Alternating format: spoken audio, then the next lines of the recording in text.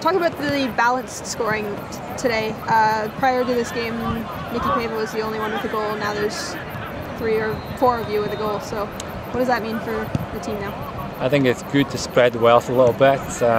It's still a shame Karina Evans still hasn't got off the board despite the hard work that she does. But you know, we've still some players to find the back of the net. But you know, it was great. Rebecca Arnott, we keep telling her she needs to shoot the ball, and she doesn't believe in herself at times in her strike, and she scored a fantastic goal tonight. Caitlin Roca, first year's come in. She's always a busy player for us and causes problems. Had 2 very composed finishes. And you know, Sarah Slattery, first goal in our Ryerson career after being here 3 years, which is excellent. A nice cap in her feather in her cap. So it was a good set. It was good to spread it a little bit. I was just talking with Sarah, and she said she lost a tooth during the game. Talk about her play. I mean, she played through losing a tooth. Just talk about her a little bit. Yeah, I mean, anybody that knows Sarah will attest that she's one of the nicest girls that you can meet.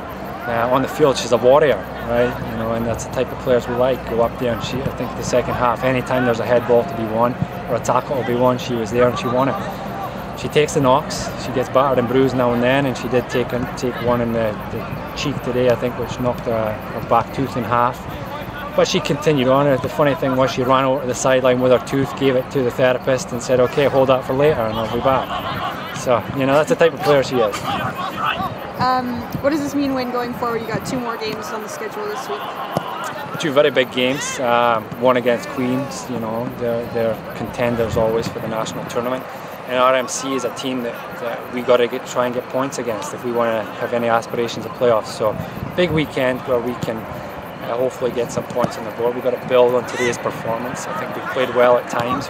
We made it difficult for ourselves in the first half. But tonight gave us the opportunity to get some players back from injury, get them some minutes, and it bodes well for the weekend.